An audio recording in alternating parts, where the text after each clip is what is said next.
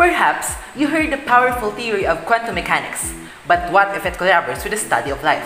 Is there a possibility that quantum mechanics play a role in living organisms? This could explain how birds use their quantum compass to migrate, how could we smell the vibrations of molecules, how quantum tunneling occurs between substrate and enzymes, as well as how quantum coherence aids in photosynthesis. Quantum biology may be a counterintuitive concept, but by delving deeper, we may find out the answers to life's greatest mysteries and tunnel the world closer to finding the universal truth.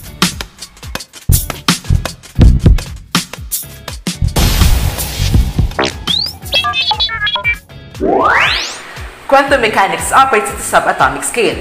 Easy to say, it is the science of very small and tiniest particles. Wait, what?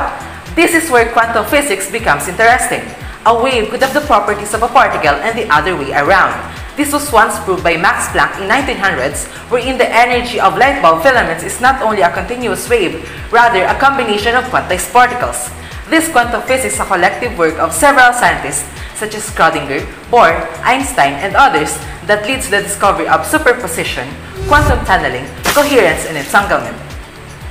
Quantum decoherence pertains to the disappearance of superpositions of quantum states due to the consequence of the unavoidable interaction of physical systems. Imagine that you are in your superpositions of quantum state when you suddenly hear a bang from outside, then you only occur in this one state. In this case, it may seem impossible that quantum processes may occur in the noisy, wet, and warm system of life like in the cell. But isn't it astonishing? Quantum mechanics has been observed by physicist David Coles and his colleagues in 2017 in autotrophic bacteria. The photon is traveling from one chlorophyll to another until it reaches the reaction center. Considering this aspect, this is a nearly 100% efficient process, and this is where the concept of quantum searching occurs. The photon travels in the behavior of a wave as taking all the paths simultaneously and only taking the most efficient transfer, thus having little to minimum loss of energy.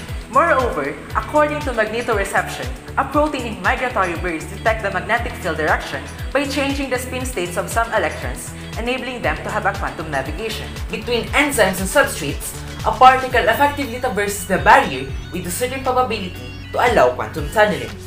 More observations are awaiting to be unfolded that might shed light on the mysteries of life, be it on the mutation of the gene, the efficiency of the RNA vaccines, or to develop a new biological method that will benefit the world.